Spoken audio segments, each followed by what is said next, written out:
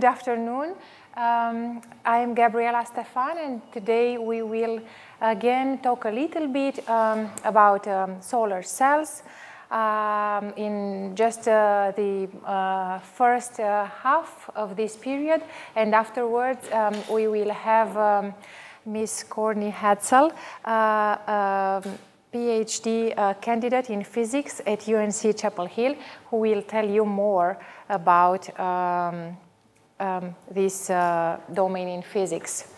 Okay, so you recall how we first talk about energy, right? And conservation of energy. So the first thing we would like to talk about today is this little toy, which, as you can see, we will touch it like this, and it starts moving. But what do you notice? What happens with it? Look, look. Will it move forever? Why not? Is energy wasted? What happens? Say it louder. Is lost to friction. Okay, so do you think we can do something about it in order for the penguin to be able to move?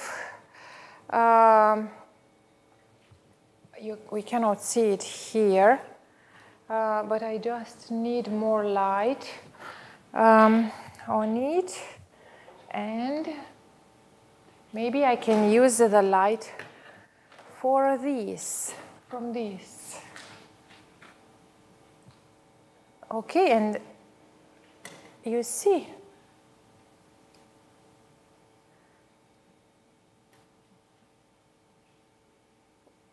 Is the penguin happy to dance forever now?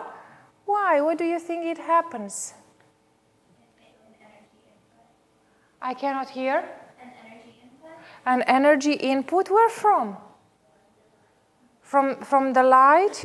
But I mean,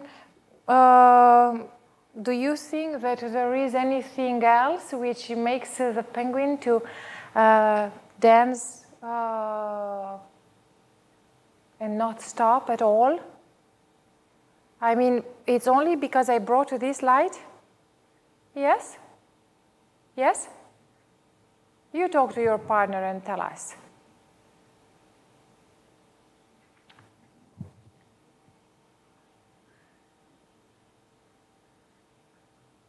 What do you think?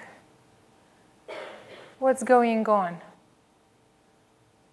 Where the energy comes from? Is it anything else here beside of the light bulb you see in front of you? Is it anything else? Okay, you talked in groups of 2, and just let us know when you come up with an idea.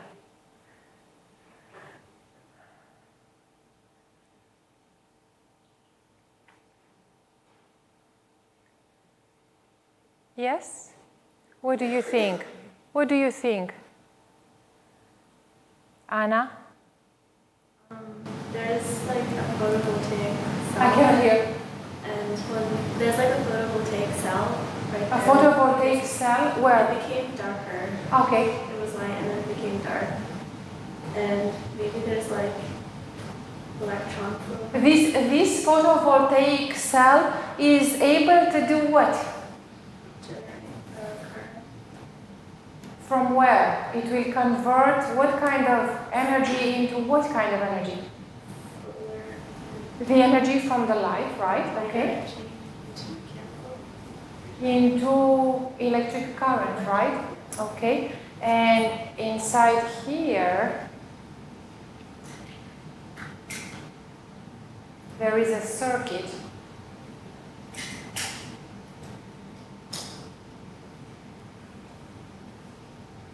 You see, there is the photocell, which is connected to a very small battery.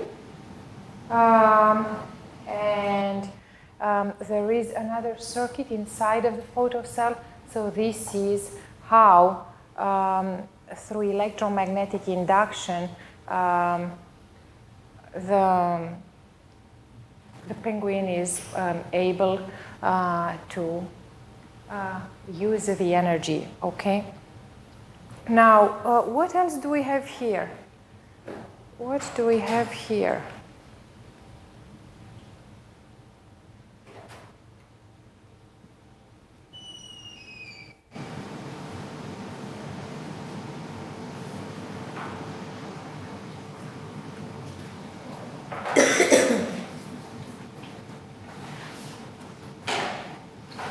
Okay.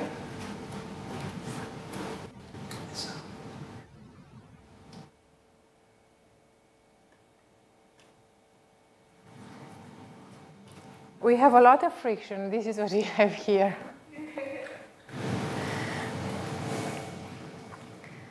Okie dokie. So let's see how a photocell, how does it work? What do you know from last meeting with Miss Winters? What did she tell you about a photocell? How is it made up of? Of what? Do you recall the sandwich she showed you? Okay, so that sandwich was made up of what? We cannot hear what you're saying. Silicon and phosphorus, which was the negative part, and then boron made up the positive part. Okay, so it was a material which was doped with some other element, right? Okay, and? They're put together, there's a current. Okay, so let's see, why do we have a current in between? So this is the photocell, which consists of the two layers of semiconducting material, which you were telling us about, and it's sandwiched between two conducting metal plates. Do you see the metal plates? Where are they? What color? Gray, okay. And what do we have in blue? What do we have in pink?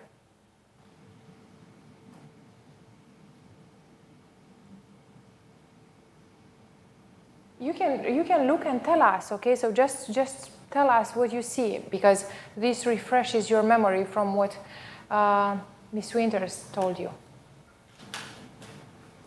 So one side is the material which is doped with negative carriers, and the other side is doped with positive carriers, okay? Okay, so p-type and n-type, okay. So how can you explain that an electric field is established between the two regions? How can you explain this? You talk to your partner and let us know.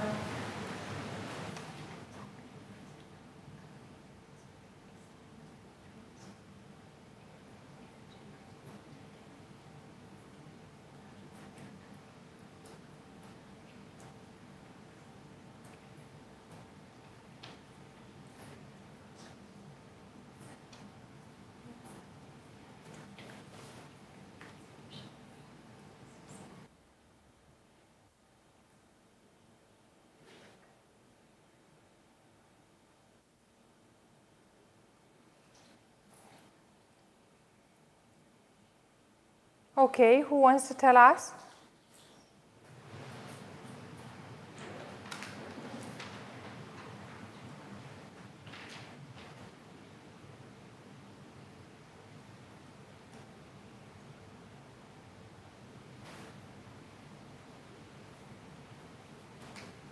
Yes, who wants to tell us? So this is the type of the material which shows you what happens, how the conduction is working in semiconductors, right? And you see the animation showing the formation of the free electrons and holes when an electron can escape its bond, right? So let's see about the band gap. Okay, so what are all of these here?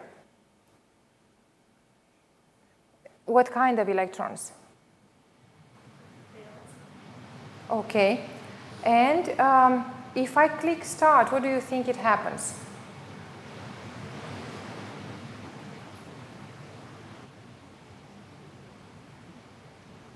What happens? The electrons are able to jump from where to where? Okay, due to what? How is it possible to jump from one band to another?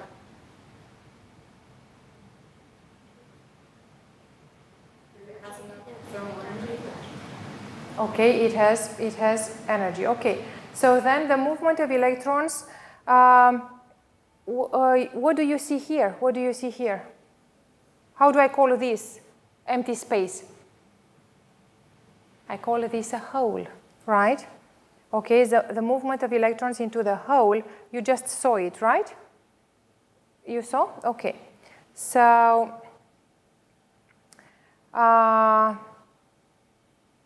which one here is the hole? Which one here is the electron?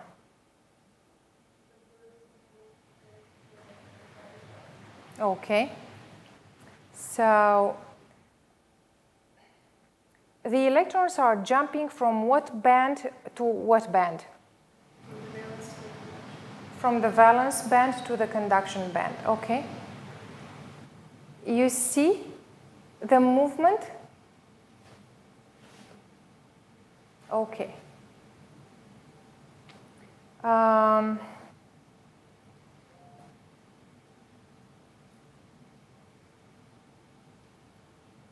Formation of the p-n junction. So you see here that you have the p and n types. So n contains what? More electrons, and p contains more holes. Right? Okay. What happens now? Is it any are they together or are they separated, the p and n junction? They are separated, okay? And what happens? What is all of this kind of movement?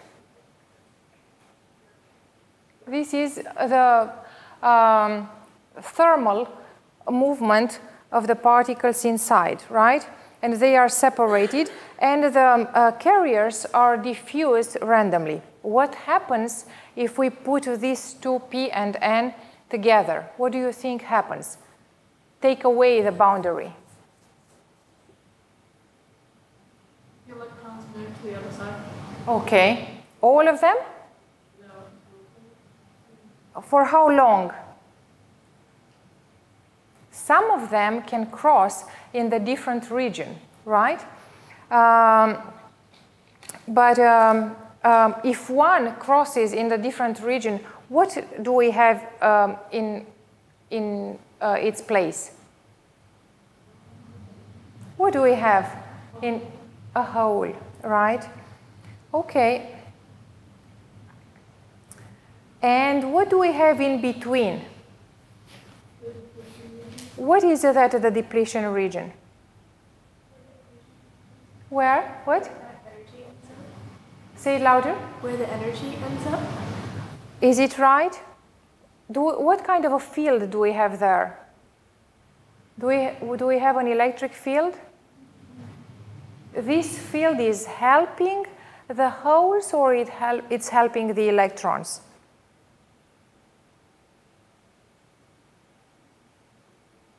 To move from one part from one side to another.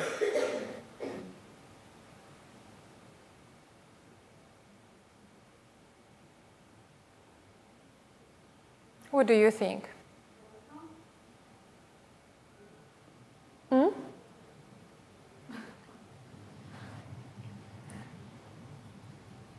Okay, so I think I will give the word now to Courtney to continue the talk.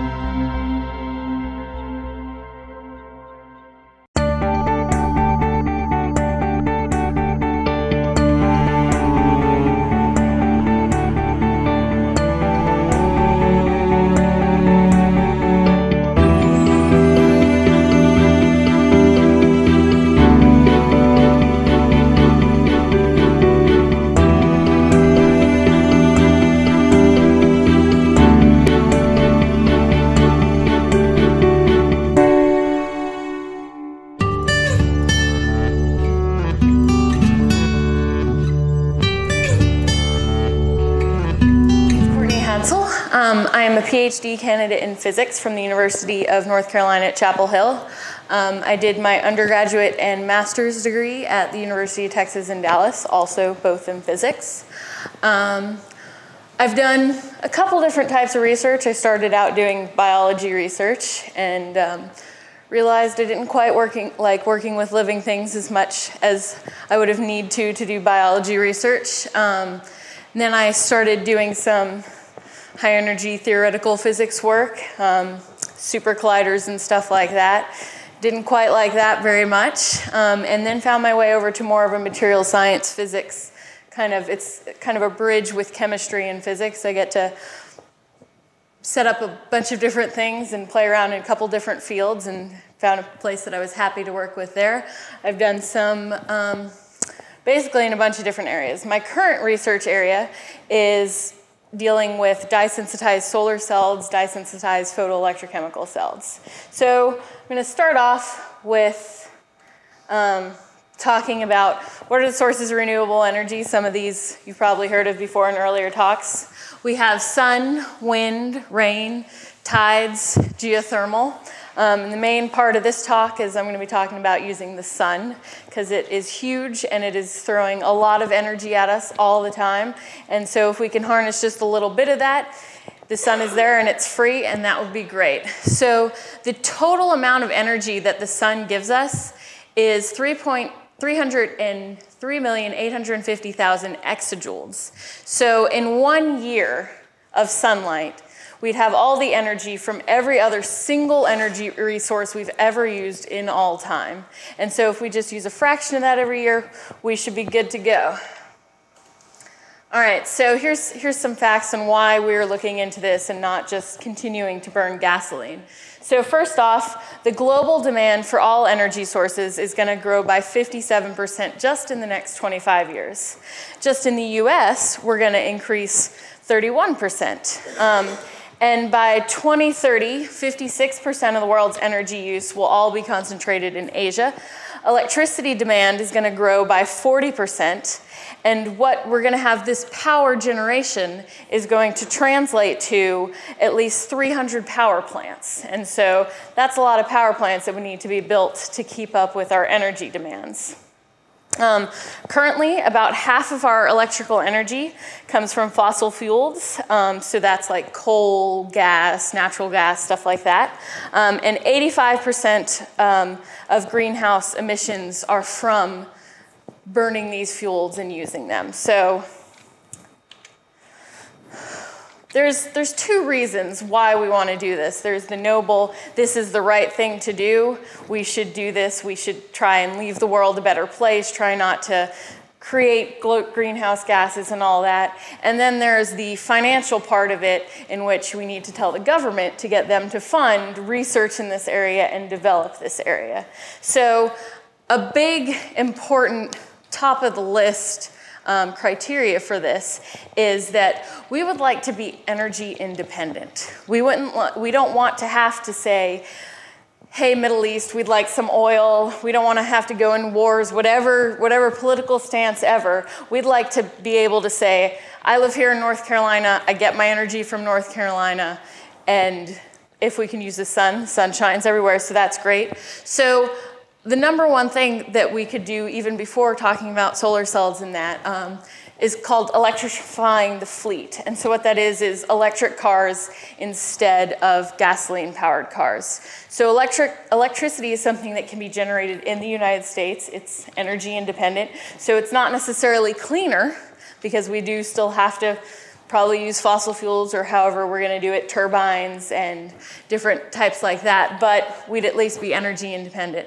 Or we could drill more. We could try and find oil in Alaska, or pipelines and all this stuff. So these are things that we could do.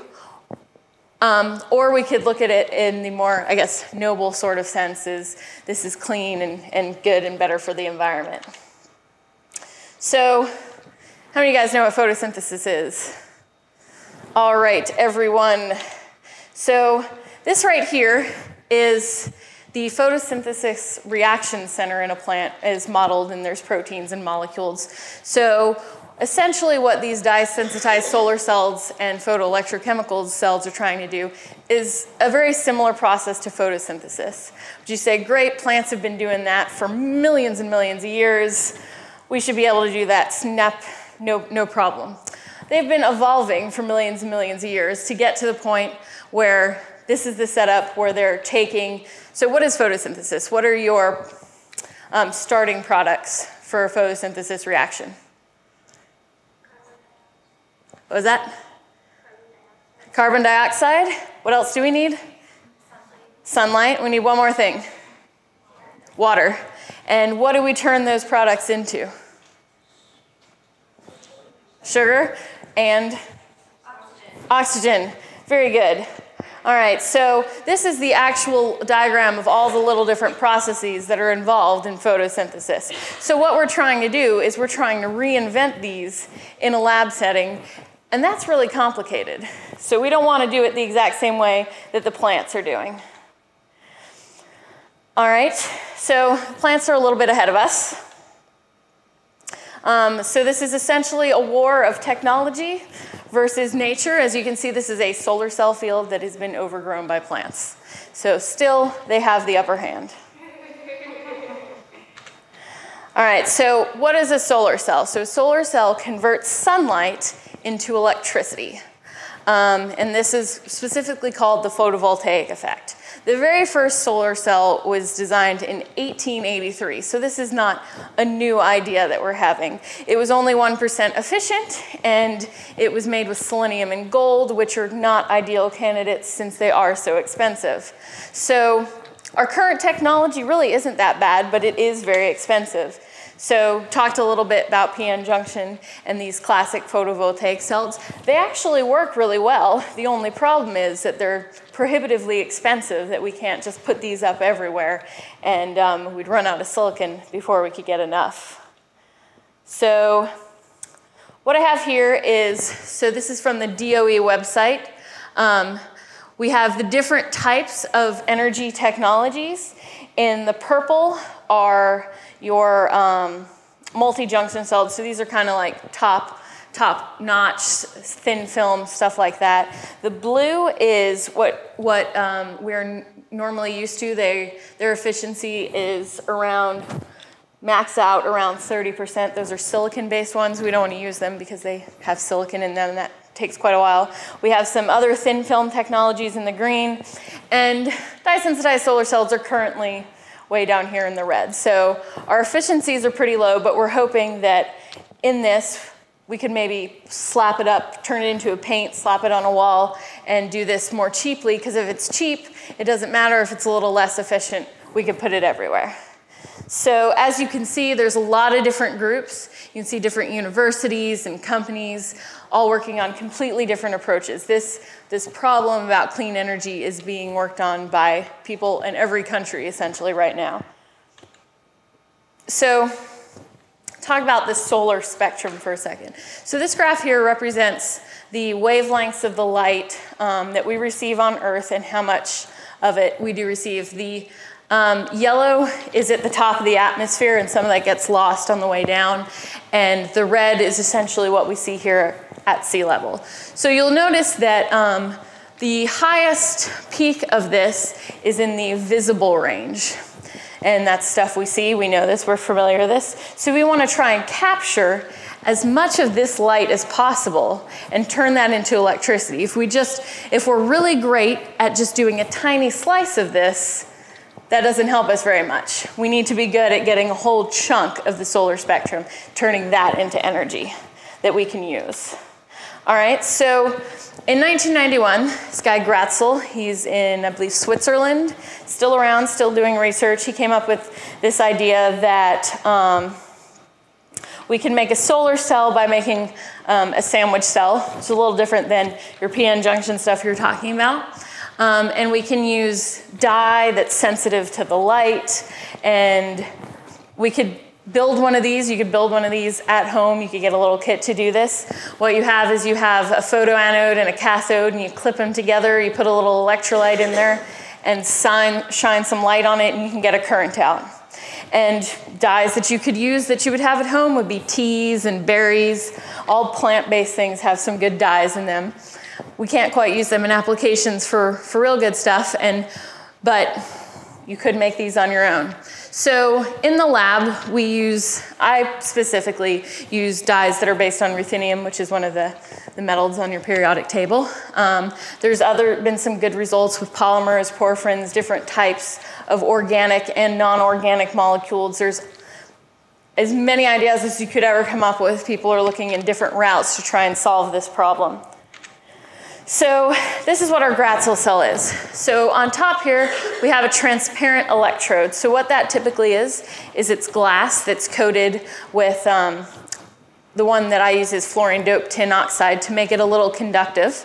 And on top of that, these gray spheres represent TiO2. Titanium dioxide is the most prolific semiconductor that is used in these technologies. It does a great job separating charge, which I'll talk about in a second, and it is very cheap. Titanium dioxide is in your sunscreens, it's in wall paint, it is everywhere, so it's something that we can easily make and have a lot of. These red dots here are photosensitive dyes. So TiO2 has a band gap of approximately 3.2, depending upon what morphology you're using. And so what that corresponds to, if you were using just TiO2, that's in the UV spectrum of light. And so that means that in order to promote our electrons from the valence band to the conduction band, we can only take UV light. UV light is only about 3 or 4% of the entire spectrum. Remember how I said we want to use as much as possible? So TiO2 by itself, it can work just fine. We can use it to split water and all that, but we can only get it with UV light, and that's only a tiny part of the spectrum. So what we do is we put a dye on top of there that receives, so right here here's our dye that is on top, and what happens is sunlight comes in, and it promotes our electron to an excited state in the dye. And my favorite thing to say about science is nature is lazy. It wants to be in the lowest energy state possible all the time. So what happens is you give this electron energy and it's in the excited state, it doesn't want to stay there. So what it does is, what we're trying to make it do is, instead of going back down to the ground state of our dye and ejecting energy that way, that doesn't help us all. We have this energy level matched up right a little bit below it is the energy level of the TiO2. So we want our electron to go from the excited state of the dye into the TiO2 through the transparent electrode, which is electrically connected to a counter electrode. And from this, we can either get current or solar fuels. We'll talk about that more in a second. So what it looks like, if we can get it to go, so here's our electron going through our circuit. And what happens is, in this electrolyte in the center, it is an iodide-triiodide couple, which helps to then neutralize the dye and turn over the reaction so you can continue to use this. All right, so I'm going to talk about two different things. So there's dye-sensitized solar cells, and that's essentially the picture that I just showed you. And those take sunlight, and they turn them into electricity, current like that. The other type that we deal with are dye-sensitized photoelectrochemical cells. These are used to take light and we turn it into some sort of chemical reaction. So I'm specifically looking at splitting water into hydrogen and oxygen. Both hydrogen and oxygen are very effective fuels. Other people are using it to reduce carbon dioxide into more usable compounds. So you're not only taking carbon dioxide out of the air, but you're turning into something that you can use. So the process of splitting water into hydrogen and oxygen is called electrolysis. So that's when you actually transform a chemical species.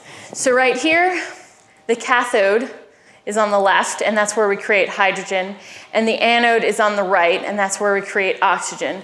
So in a cell like I just showed you, the anode over here would be where the TiO2 and the dye, and you'd have a catalyst on there to create the oxygen. The cathode would be a platinum. Cathode seems to be the best now. There's other people looking into platinum, also not very cost effective. There's other ways you can look at that and do with that, but this is the other electrode, the counter electrode, and that's where we get our hydrogen out. So in 1972, the first paper came out by these guys, Honda and Fujima, that showed that you could take TiO2, put it in water, shine light on it, and split water. So since then, we've been working on that. So I'm going to show you a picture of a cell. So this is a little video of what an actual solar fuels looks like. So right here, what we have is, this is a cuvette, and in it is water. It's also probably some sacrificial agents to help speed up the process, which ideally we would want to use, but they do make a better video.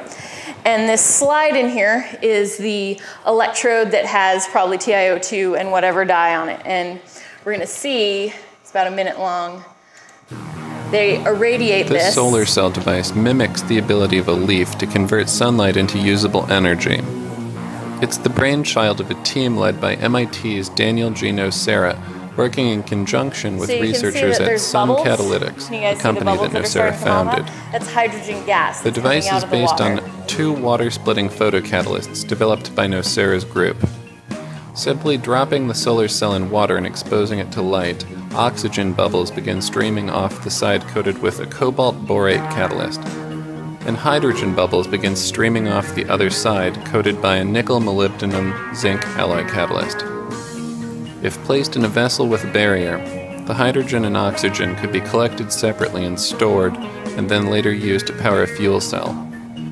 Nocera envisions this type of simple, low-cost solar cell, once optimized, could be useful to power individual homes in developing regions around. I use in the lab and I use in my research. This thing on the right here is a solar simulator. It mimics the solar spectrum, and you could tune it to see how intense it is. Used to be, if you wanted to test one of these, you'd have to wait for a real sunny day and go outside. Now you can buy one of these. They are not cheap. Solar simulators, and they mimic remember that radiation spectrum of all the different wavelengths? They mimic that pretty closely. Also, there's a little knob that you can make it brighter or less bright, which is not something that we have with the sun. All right. So I was talking about the difference between, so DSSCs are dye-sensitized solar cells. They look similar to silicon cells that we already have out there, and what they do is they take sunlight and convert it to electricity. Dye-sensitized photoelectrochemical cells are actually used to make hydrogen-oxygen chemical reaction.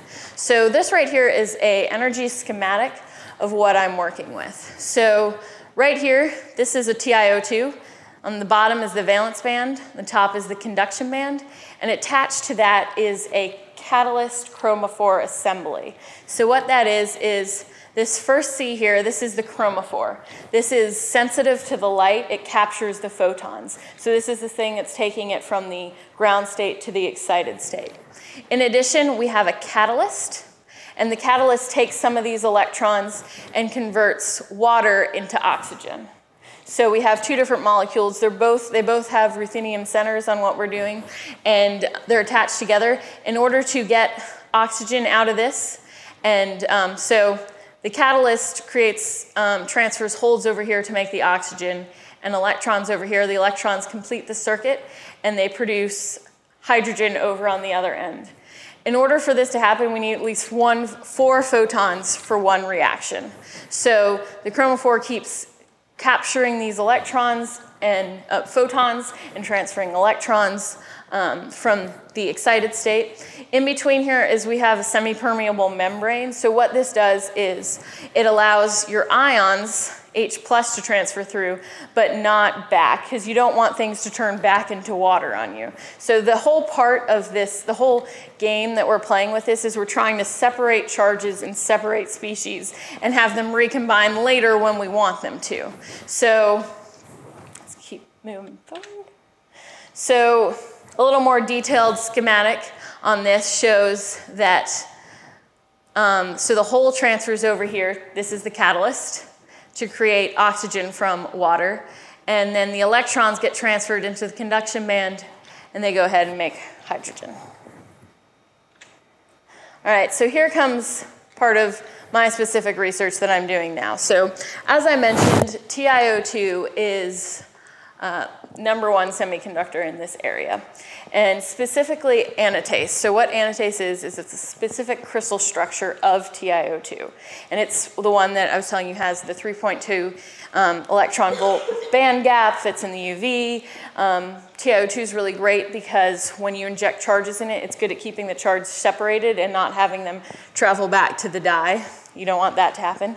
So what I'm trying to do is trying to come up with a new type of TiO2 that we can use that will improve this process. So what I start with is we buy anatase nanoparticles, so they're little spheres. They're about 30 to 100 nanometers, so these are just commercially available. We buy them. And we cook them in a stainless steel autoclave in 10 molar sodium hydroxide. And what happens is we have such a high concentration of ions, 10 molar is pretty intense, and these sodium ions go between the layers of the TiO2 and kind of pull them apart a little bit. And then what happens when you wash them, they roll up. And so we get these neat tubes that are multi-layered. So it's kind of, they're concentric circles. They're usually about 3 or 4 layers depending on that. And save another picture maybe. So here's an SEM, so this is scanning electron microscope image of the resulting process, result from this cooking process. So these are huge aggregates, well, huge. Large and small become a very relative term. By huge, this scale bar down here, this is 2 microns. So that's 2 times 10 to the -6 meters. So this is huge for me. And they get all tangled up kind of like spaghetti. If we want to look at TEM, we can get a higher resolution picture. This is transmission electron microscope, and you can actually see the different layers of a single nanotube here. And you'll notice that this is 20 nanometers, so our scale, we've definitely zoomed in a lot since the last picture. All right, so these nanotubes are great. However, since they form those big spaghetti type bundles, they clump up and they have a real hard time being made into films. And inevitably, we want to put them in a film so we can incorporate them in a dye-sensitized solar cell. So what we do is we take our nanotubes and we put them in a milling process, and we put them in, it's essentially a glorified blender. Not all science involves very expensive machinery. And we put them in there with zirconia beads, and these zirconia beads spin around. So unlike your blender at home when you're making a smoothie or milkshake or whatever that has a blade in there and the blade does the chopping, in this process here we have a little fin that spins it around, and what actually does the cutting is these zirconia beads, they run into the nanotubes, and that collision actually cuts the tubes. And whether we allow this to be done in a hot environment like 90 degrees C or in a cold environment, an ice bath, determines whether we get nanosheets, which is this top picture here, they're kind of fluffy, or nanotubes. And so what this is these are the same tubes we saw before, they're just shortened. And the sheets are the same tubes, they're just unrolled. So now we have this nice suspension over here of the anatase particles that we're working with, either the sheets or the tubes, depending upon what we want to deal with. And we can, since we have this nice suspension, we can put them in films and we can work with them now. So here on the bottom is an SEM image of the film. They make these nice, large, uniform films.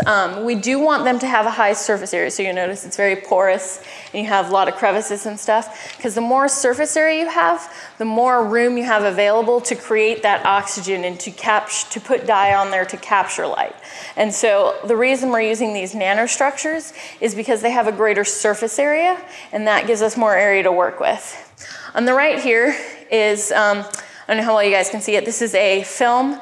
On the right half we have TiO2 on there, and so it's transparent, which is important because the light shines from the back side, so it needs to make it through to the dye. And so we're good with that. So next thing we do is we sensitize this with a dye. So this is one of the ruthenium-based dyes that I was talking about. And you can see here, so up here this is a UV vis diagram. And the green curve here is just the nanotubes. So you'll see that there's no peaks on here. The reason this increases is you're getting around the band gap and you also have scattering. So that's not a physical representation of what we're looking for. When we load the dye, you see this peak arise. So this is right around, from this region, the dye is photosensitive. And so you can see without the dye, we don't have any photosensitivity in that region, and with the dye, we do. So you can see it's kind of orange, and from that, we're now gonna make a dye-sensitized solar cell. So the dye-sensitized solar cells are kind of the first step before you make dye-sensitized photoelectrochemical cells. It's kind of like the starter. If you can make a current with it, that's good. Then we can see if we can make fuels with it. So if I want to build a DSSC, this here is the conducting electrode. So it's the glass with the fluorine-doped tin oxide on top. And I deposit some TiO2 and sensitize it. I put an electrolyte in there and I seal it all together. Right here is a platinum counter electrode. So what it is, it's a piece of glass that I've sputtered on a couple nanometers of platinum, so not that much platinum. And then I make electrical contact here, and I measure the type of current and photoconversion. So photoconversion is how effectively am I taking light and turning it into electricity, because we want that number to be high in order for this to be a viable technology. Well, as it turns out, it is not high. It is actually very sad, about 4%. So what this is saying is only about 4% of the photons that we're absorbing are being transferred into electrons. Not very great. So why did we choose these nanotubes? We thought maybe they wouldn't be great because it's hard sometimes to get all the little nanoparticles to stick together, and we need them to be in good contact so we can have electrical conductivity. So we chose anatase as our material, and standard anatase, which is what everyone is using now in nanofilms, has two main crystal surfaces. We have the 001, which is only about 6%, and the 101, which is the other 94%. So our tubes are 100% this 001 surface. So we're all this minority surface. So as I said before, nature is lazy. When these crystals grow, they grow in the surface that has the least amount of energy. So the least amount of energy is this 101 surface, and it's the least reactive. So the 001 surface of titanium, as you can see, we have formation energies here, is a much higher energy. The reason that is not all the titania on the surface are coordinated with oxygens. So they have a need to have more things coordinate with them because they're undercoordinated. On the standard 101 surface, all of our titania are, we can have some that are 5-fold coordinated, some of them are completely coordinated, so it's a lower surface energy. So most of these nanoparticles that people are dealing with have a fully coordinated surface. So what we want to do is we want to exploit the fact that this surface is really reactive to see if we can get it to hold on to the dye longer. Because if we want to split water with this, we need to be able to have a dye stick on a surface under illumination and in water. And this sounds like a basic thing, but these are two of the most difficult things ever. To have something stay attached to a surface in water is actually one of the biggest problems that people face in chemistry. And so what we did is we looked at, so on the top here is nanotubes, nanosheets, and nanoparticles. And this top little bump here represents the dye. The other bit of the curve represents the TiO2, and we don't really care about that. But as you can see, after soaking this in water, we only lose a little bit of the dye on the nanotubes and almost none on the nanosheets. However, we end up losing about 70% of the dye on what people are currently using. That is really bad for water splitting. In addition, we tested these to see, hey, what if we illuminate this on our surface? So we have these, this is actually an acidic condition because they work best in acidic. And so for the nanotubes and the nanoparticles, this is over 16 hours of being illuminated with 10 sun. So the intensity of light is 10 times the sun. And so what happens is we lose a little bit, but we lose a lot more in the nanoparticles. So the fact that the surface we're using is more reactive means that we can hold on to that dye and actually use this for water splitting instead of just using it for a dye-sensitized solar cell. So what's next is to try and employ that surface in a different crystal type shape so that we can have great dye stability, and great electrical conductivity. If you guys have any questions, that's pretty much all I have right now. Feel free to ask anything. Yes? I can't quite hear you. I was just asking for clarification. Okay. For the TiO2 and the dye, does the dye actually trap the TiO2, or the TiO2 a filter for the TiO2, the dye actually bonds to it. It has phosphonate linker groups that are actually bonded to the surface of TiO2. So what happens is the dye captures a photon. That photon, what it does is it takes the energy from the photon, promotes an electron, and then the electron injects from the dye to the TiO2. So we use the TiO2 as a charge separator, because if we just had the dye there, there'd be no reason for the electron to transfer to the electrode. It'd just go back and neutralize itself. So we have the TiO2 there to suck up this electron so that we can get it away from the now positively charged dye. Does that answer your question? Other questions? Yes?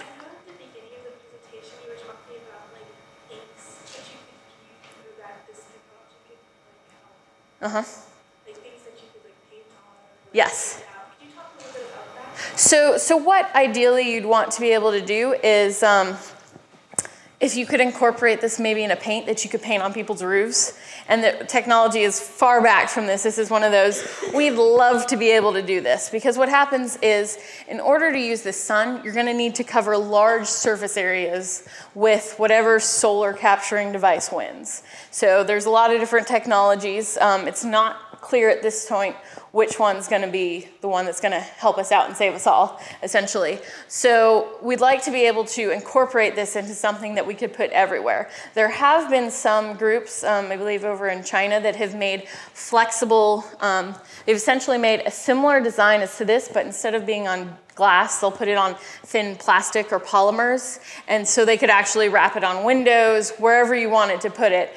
So it's a little theoretical now, but there are the technologies there. I think that, as you saw in one of the first graphs, our efficiencies for these dye-sensitized solar cells now are around 11%, which is still less than the silicon ones. I think the ones that you go out to the store and if you wanted to buy and put them on your roof are between 30 and 40%, but they are theoretically a lot more expensive. So what we're trying to do is take a cheaper technology and make it as good as it can, and then everyone will want it. Other questions?